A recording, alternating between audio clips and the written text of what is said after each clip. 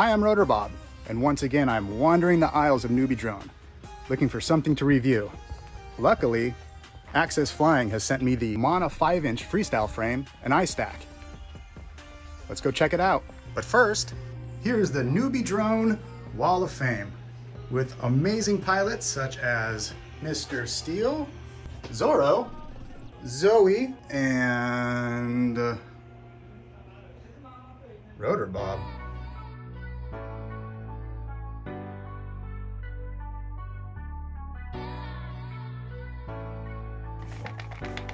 All right, so first up we have the iStack.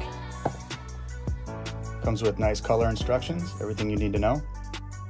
This thing looks like jewelry. It's absolutely beautiful. It's got those chamfered edges.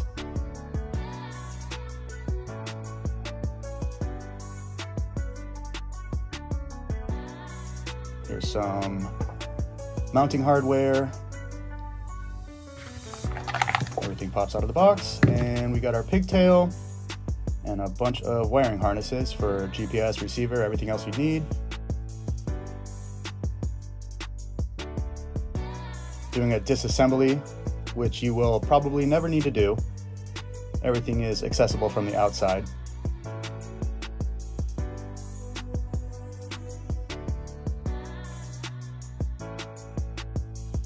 Got a boot button, and this thing is also beautiful. Here's the F7 flight controller with all the plugs on the outside.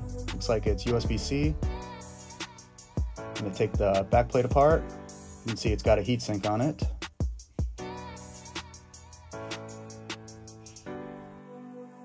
And there is the ESC. Oh, man, they did a great job with this thing.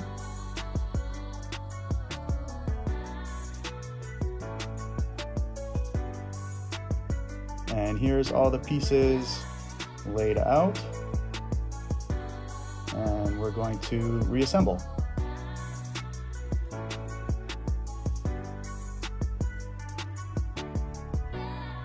It's 4 screws on the front and 4 screws on the back.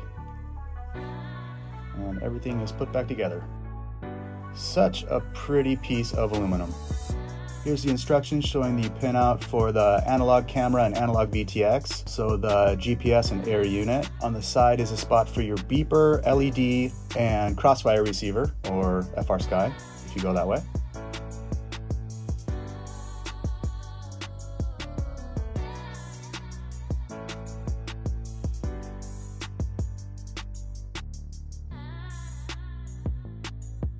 Up next, we've got the Manta 5-inch Freestyle Frame. What does that say? Wishing you a safe and enjoyable flight, like flying Delta. Nice color instructions.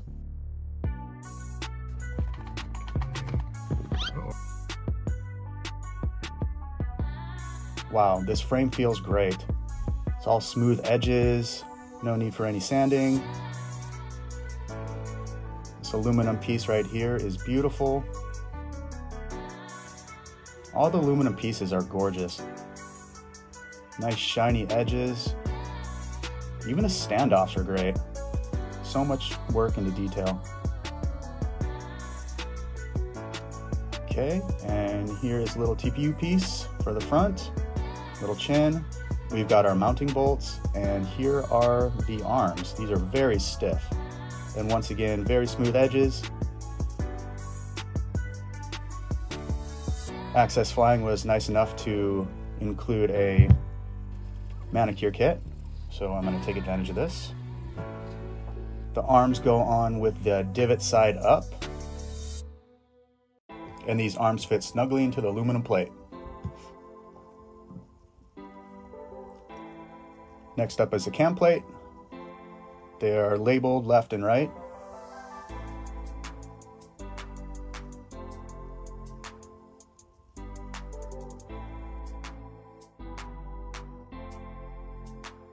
You want to use the small standoff for underneath the cam plate.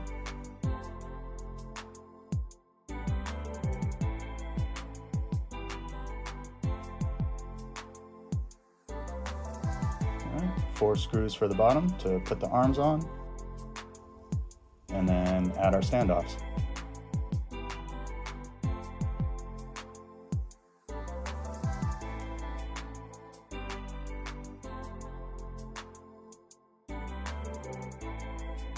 8 bolts to put the top plate on.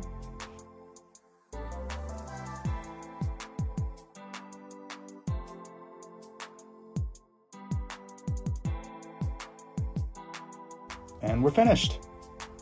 This is a beautiful frame. Nice attention to detail. I love the aluminum. All right, and last step is the battery pad.